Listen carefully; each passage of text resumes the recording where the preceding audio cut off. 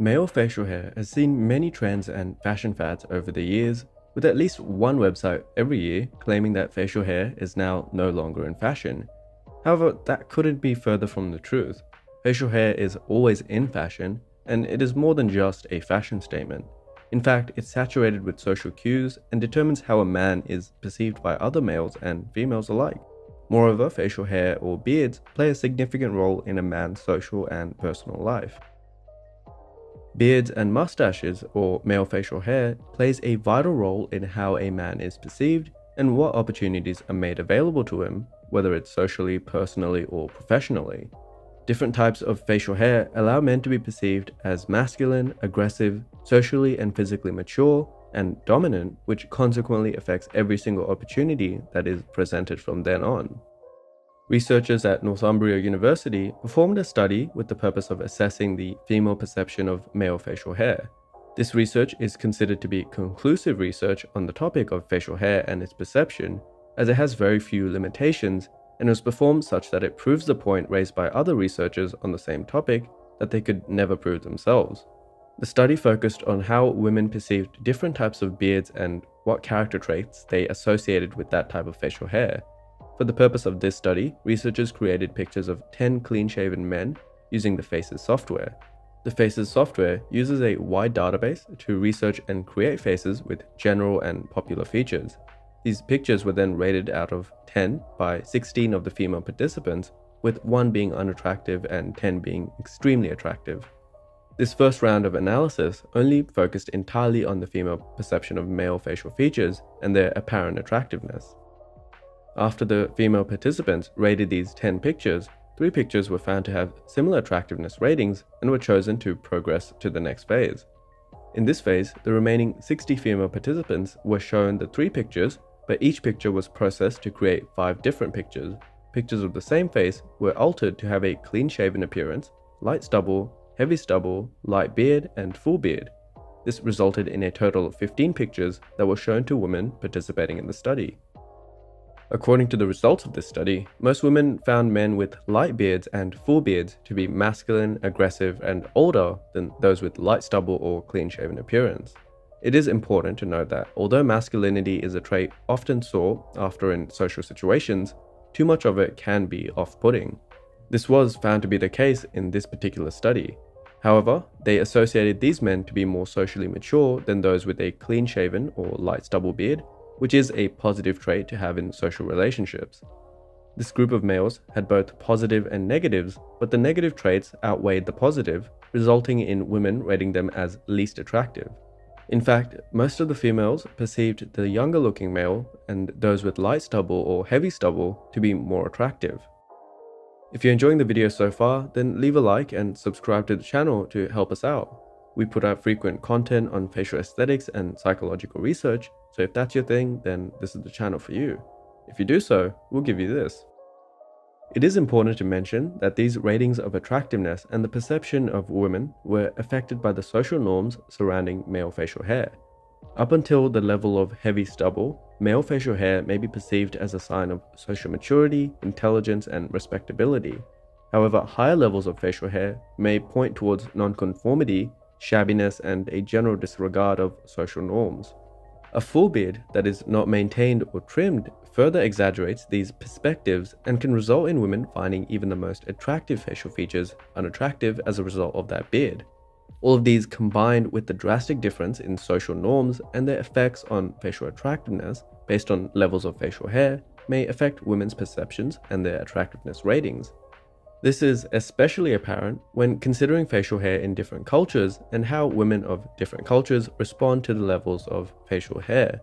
For example, Caucasian young adults with clean-shaven or light stubble may be considered to be attractive, whereas Middle Eastern young men would require at least heavy stubble or light beard to be considered attractive. If we consider this graph in more detail, taken from an Australian study in 2013, we can see that facial hair on a man can subconsciously impact a variety of socially relevant judgments. There are obviously socially relevant criteria that facial hair can impact, such as the perceived masculinity of a face. As facial hair is seen as a sexually dimorphic feature, it makes sense that greater amounts of facial hair increase the mean rating of an individual's masculinity. Just to recall, sexual dimorphism refers to any feature that is different for men and women.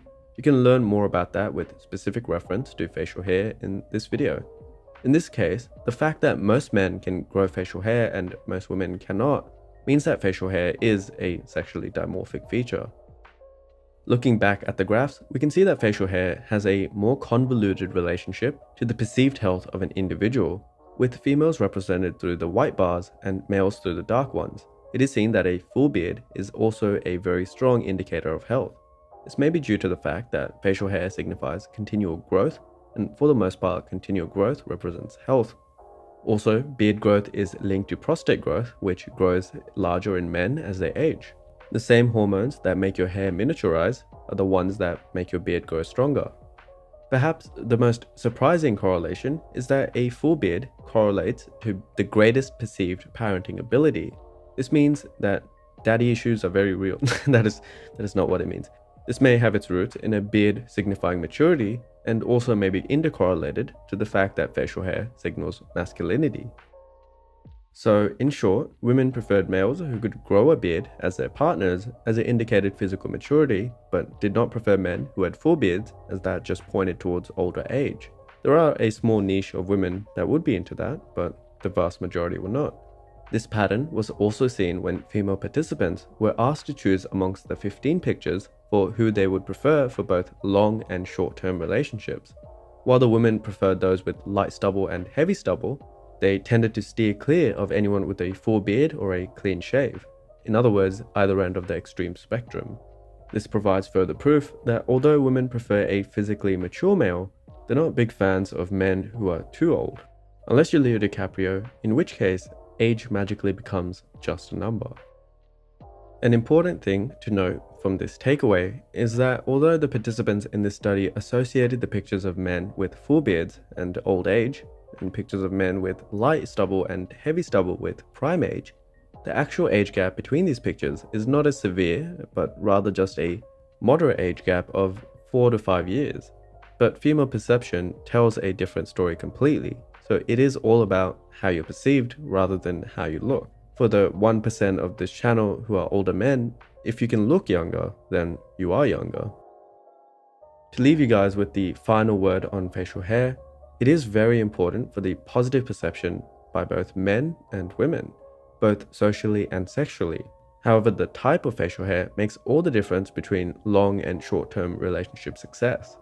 A light to heavy stubble, indicating a man's ability to grow a beard, is the perfect amount of facial hair for men to be perceived as most attractive, masculine enough, and socially mature enough as an individual who would make for a great long-term and short-term partner. This is the part of the video, like every other video, where I'm going to tell you why you should get a Kouv's aesthetics report. Remember that part of the video where I said if you look younger, you are younger? It is all about perception.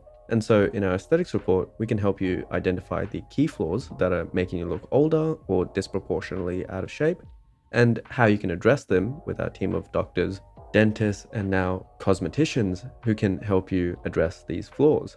In regards to beard growth, it is very important that not only do you have the right amount of beard, but you also have the right thickness and density, which is also something that we can help you with through recommendations for topical and non-topical agents that you can use to stimulate beard growth, their potential side effects, and what you should be talking to your general practitioner about.